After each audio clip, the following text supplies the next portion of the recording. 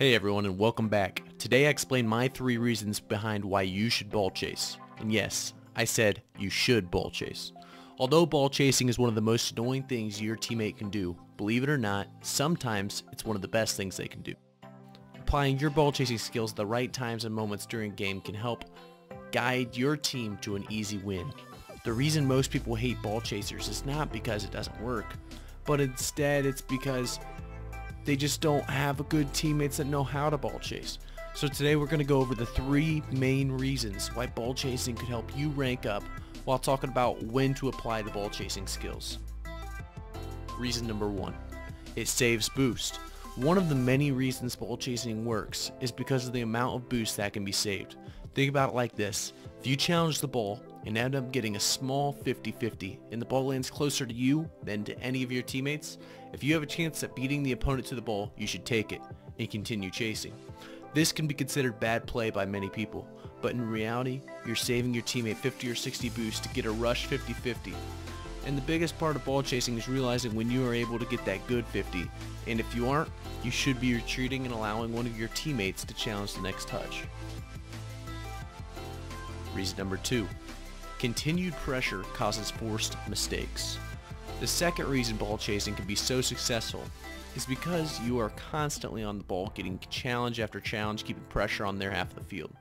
If you are ball chasing well, you are able to get a few blocks or 50-50s in a row, and this allows your teammates to be ready for any kind of mistake by the defense. This continued pressure at almost any rank will eventually guarantee you a goal. Capitalizing on your opponent's mistakes is much more possible when you have teammates at midfield waiting for a loose ball with that 100 boost, because you gave them the time and the chance to collect the boost and get in a good position. Reason number 3, improves your gameplay over time.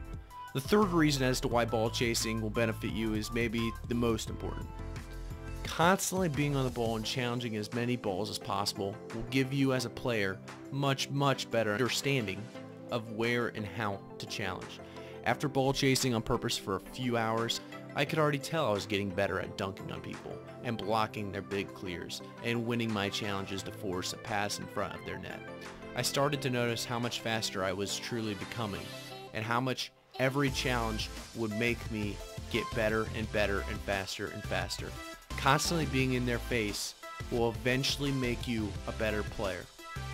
All 3 of these reasons make me feel ball chasing is a viable way to rank up. I'm currently a Champ 3 player, and based on my recent experiences, it definitely works at this rank. I am sure if I was more mechanically skilled with this technique, I would be able to achieve the long-awaited Grand Champion status. I hope to make a follow-up video going over how to properly ball chase and how to win with a ball chaser, so that we understand when ball chasing is more effective and when you should know to rotate back like a normal player. I also suggest trying the strategy with friends at first, or a private lobby. This will allow you to attempt the strategy with people who may not go full on toxic if it fails. You aren't going to be a perfect ball chaser after one game, so take the time to figure out the most effective ball chasing strategy. I am sure this will become more accepted as the Rocket League meta evolves. This was Graphic with 3 reasons why you should ball chase, and thanks for watching everyone. I hope you have a great rest of your day.